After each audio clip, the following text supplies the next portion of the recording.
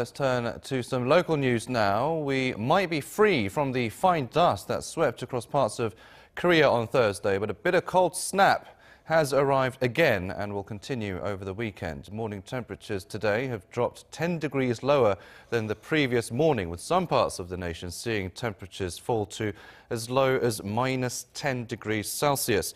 Some parts of the nation, including the capital Seoul, saw dry air advisories also come into effect, and those are expected to continue through today.